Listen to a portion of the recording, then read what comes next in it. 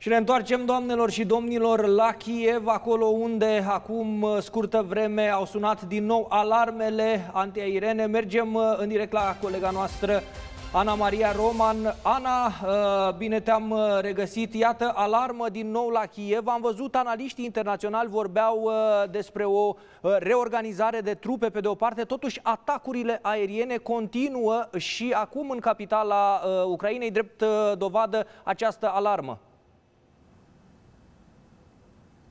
Așa este, Sergiu, am auzit alarma în urmă cu câteva momente, de mai puține ori în ultimele zile. Este adevărat, atacurile aeriene însă pot fi lansate și de pe teritoriul Belarusului și din Rusia. De exemplu, în sudul Ucrainei sunt lansate din peninsula Crimea, ca atare nu au legătură cu retragerea trupelor din nord-est și nord-vestul Kievului. Urmează așadar să vedem ce se va întâmpla. De obicei, alarma se dă pe întreg teritoriul Ucrainei în momentul în care autoritățile de la Kiev detectează ceva. Urmează să urmărim un material, Sergiu, un interviu pe care l-am realizat cu fostul președinte al Ucrainei, Petro Poroșenko. Aș vrea să menționez că interviul l-am înregistrat în urmă cu câteva zile, înainte ca autoritățile să descopere ororile de la Bucea. Tocmai fuseseră eliberate aceste zone, Irpin, Bucea, iar Petro Poroșenko ne dădea această veste pentru că fostul președinte coordonează un departament de apărare teritorială civilă. Susține că a invitat mai mulți oficiali la Kiev. Președintele Parlamentului European, Roberta Metsola, ar fi venit la invitația lui Petro Poroșenko în capitala Ucrainei și îi face o invitație și președintelui României, Klaus Iohannis, pentru a veni aici la Kiev să-și arate sprijinul și susținerea față de ucraineni. Haideți să-l urmărim. Russian troops have no motivation. The Russian soldiers do not understand what they are doing here. And Russian soldiers is divided by two. Part of them is unprepared children who wants back home. And part of them is war criminals who attacking and fight with the women, with the children, with the elderly people. I don't know, there is what's marauder, which is grabbing, raping civilian population, and this is the reason of the great humanitarian catastrophe which we have here, just maybe 15 kilometers from here, in Bucha, in Gostomel, in Irpin, in Vorzel.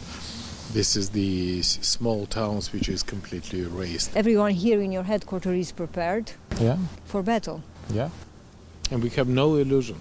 We are ready for this, and we understand that this is the Ukraine responsibility for the security of the whole West.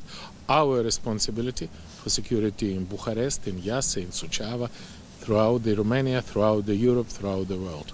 So you fight for European security, Definitely, for the yes. Western security. Yeah. My request is very simple.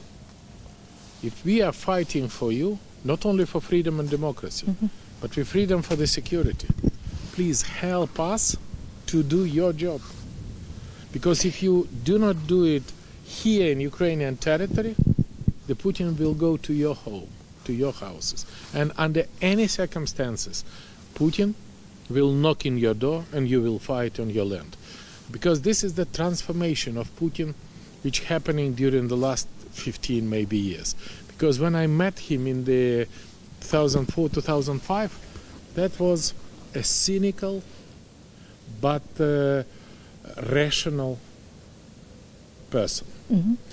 Very negative, but predictable. Predictable. Yeah. Now this is completely different person because they are crazy maniac and completely unpredictable.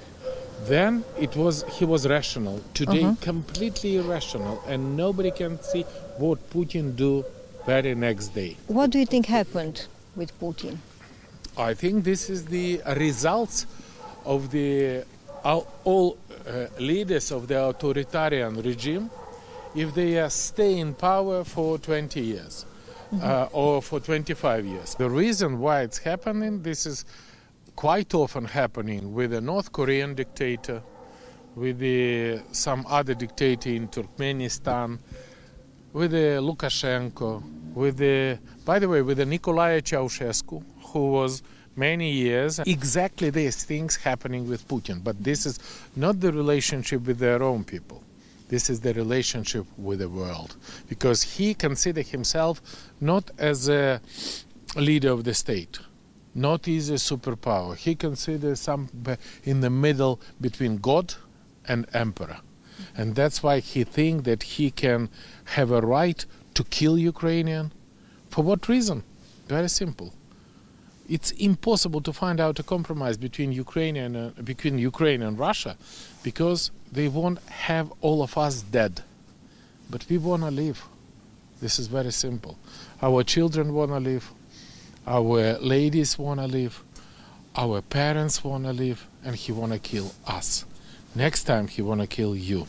And we want to have a state, Ukraine, the state with 1,000 years history.